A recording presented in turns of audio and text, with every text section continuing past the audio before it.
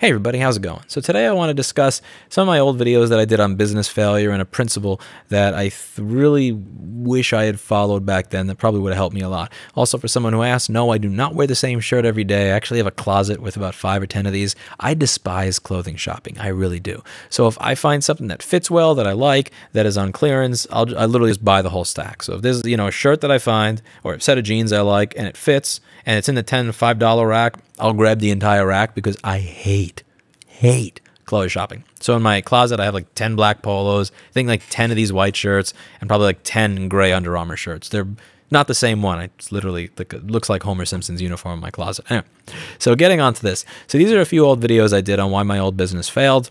This is another business on another video on why I don't grow my business, where I go over a lot of my old business failures here. And let's see. Yeah, this is another one where I was talking about why I was wrong about another company that did admittedly way better than my company ever did. And in these videos, I was discussing some of my business failures.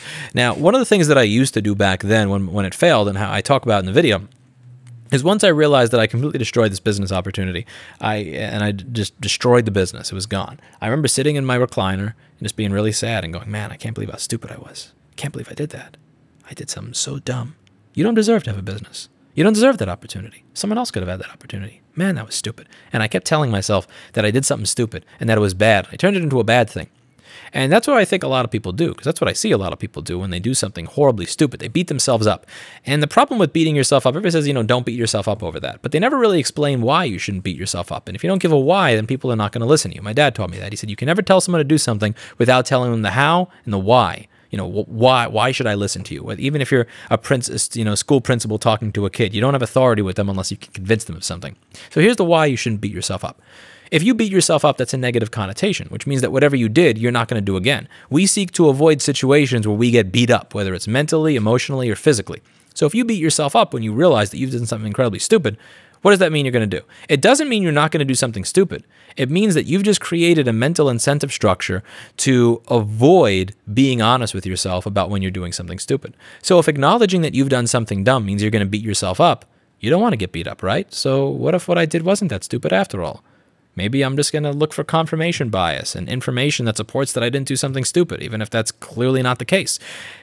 Whereas when you do something really dumb like what I did back then, which is a lot of dumb shit, and you go, wow, I did something really stupid. That was horrible. I can't believe I did something that was that poorly thought through. Man, that was greedy, or that was mean, or that was, just bad. Oh, thank God I figured that out. Now I know not to do it again. Man, good job, Lewis. Good job. And I pat myself on the back. I really work myself up and go, man, Lewis, you did a good thing figuring that out, because if you didn't figure that out, oh my God, your life would be hell. You would be done for.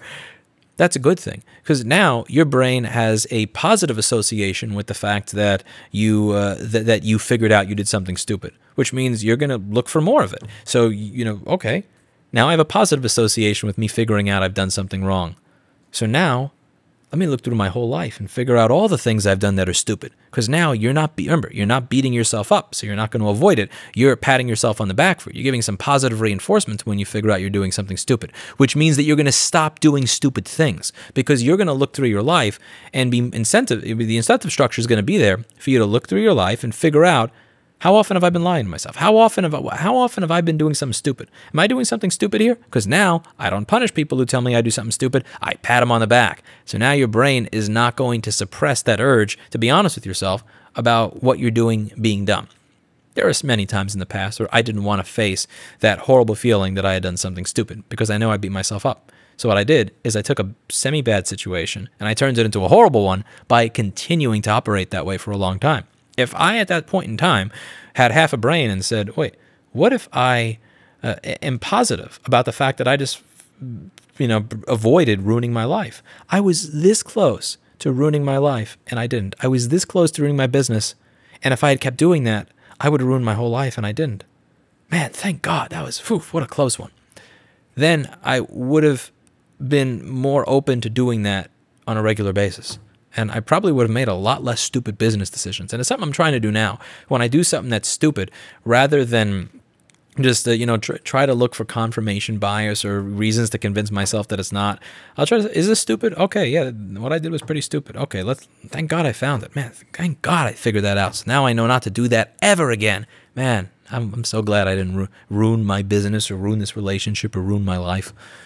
I really wish I thought that way back then, and I didn't. So a lot of people used to say, "Oh, don't beat yourself up." It's just one of those things people say. It's like one of those things like, "It can always be worse," and it's not helpful to give that advice without saying why you shouldn't beat yourself up. And the why is that if you beat yourself up when you do something wrong, then that little part of your brain that figures out when you're doing something wrong and tells you is just going to stop talking because he doesn't want to get beat up anymore. I want the part of my brain that tells me when I'm doing something that's bad for me or stupid to feel encouraged and emboldened to speak up whenever possible, because I do stupid things all the time and I need that little voice in my brain to tell me so I stop doing them. And this also goes hand in hand with a video that I did a while back that says the meaning of if I didn't laugh, I'd cry. So in this video, I was going over a saying that my dad used to have, which is one of the reasons that when I would ask him after something horrible happened, why are you laughing? He'd say, if I didn't laugh, I'd cry. Because when something really, really, really bad happens, and I think this was his kind of way of giving the same advice. I was referring to when he had knee surgeries or shoulder surgeries, or had to change careers, or when his marriage went bad, or when he went broke, or any of these things that are just horrible things to have happen to you. Why are you laughing? Because if I didn't laugh, I'd cry. And he'd say, you want to go play a game of Crash Bash in the basement? We go play a video game. He'd smile and go on his way. And because like, at the end of the day, the beating yourself up, it doesn't actually do anything. It doesn't get you to the next step. It's not going to change where you are. And it's a lesson that really took me a while to learn in life. And if I had learned that lesson sooner, if someone had told me this when I was younger, then my old business may not have failed. Because instead of just going full steam ahead with a bad idea, what if that voice was encouraged to speak up? What if every time I was doing something really stupid or screwed up an opportunity, I gave it positive reinforcement so that I would listen to that voice before something turned into an absolute disaster? Anyway, that's just a thought that popped in my head. See you all in the next video. Bye now.